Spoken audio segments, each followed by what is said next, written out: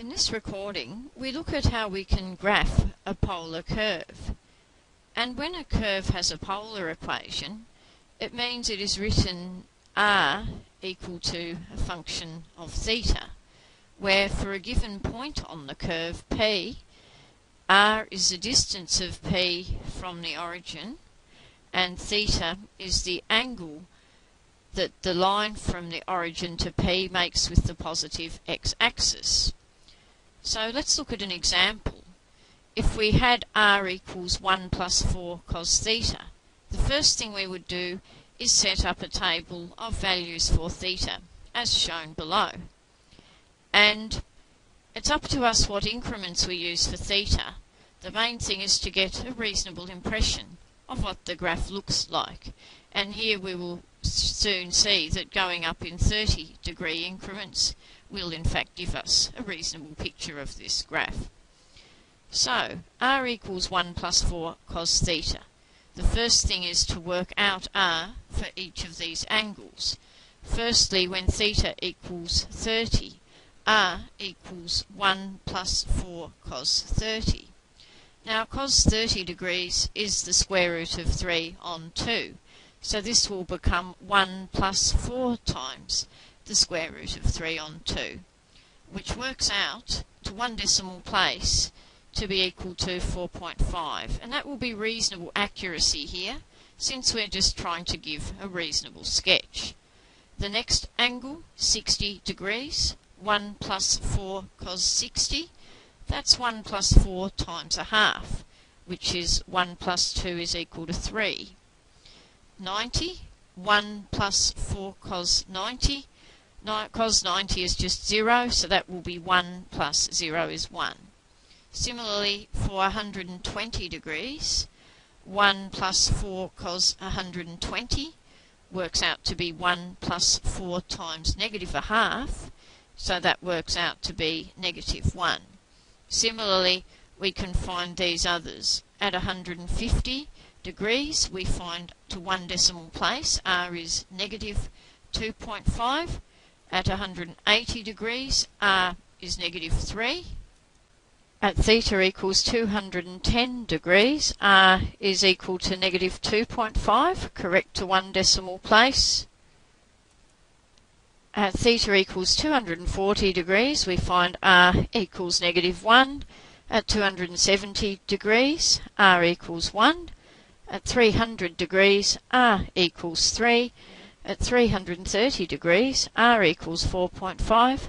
And finally, at 360 degrees, we obtain r equals 1 plus 4 cos 360, which works out to be 1 plus 4 is 5. So these are the values of r for each of our values of theta. And we could graph this curve using polar graph paper or equivalent. So if you look at what we have below, you'll notice a circular region which has been divided up with those angles on it. But before we do this, when we plot points, it's important afterwards that we join them in the correct order. So let's start off by labelling our first pair, r and theta, which was theta is 30 degrees giving r value of 4.5. We'll call that A. The next one we'll call B, and we'll continue in this way, labelling each of the points we found, which, as I said, will help us to join these up correctly once we have plotted them all. Now to plot our points on here. And you'll notice our values of r range from negative 3 to 5. So what's important is the magnitude of these values. So the value with the largest magnitude is 5. Therefore, let's consider the outer edge of this circle shown here to be 5 and plot the other points in proportion to that. Now our first point A was for theta equals 30 degrees, and the value of r equals 4.5, meaning 4.5 is 90% of 5, so we would go 9/10 of the way along towards the outer edge of the circle to plot our point A here. And as I said, I'll also label that A for later reference. 60 degrees, that gives a value r equals 3. So we want to go about 3/5 of the way along towards the edge of the circle, which will be there. So that will be our next point, B, on the curve. At 90 degrees, we have 1, so that will just be about 1/5 of the way along, for instance. And that will be labelled as point C. Next is interesting, 120 degrees. R is -1. So 120 degrees is going out this way, but when r is negative, we go 1 unit in this case, but in the opposite direction. In other words, pointing out in the 300 degree direction here. And we go along 1 unit there, which will be about here. And that is then point D on our curve. Point E, again, -r. So while normally we would have gone in the 150 degree direction for point E, we go 2.5 units in the opposite direction, which is the 330 degree direction, and 2.5 is 1/2 of 5, so we go along to about here, and that is point E. The next one then, point F, 180 degrees, but -3, so where's that going to go? It's going to go 3 in the direction opposite to that. So point F is going to be there. And we continue on in the same way.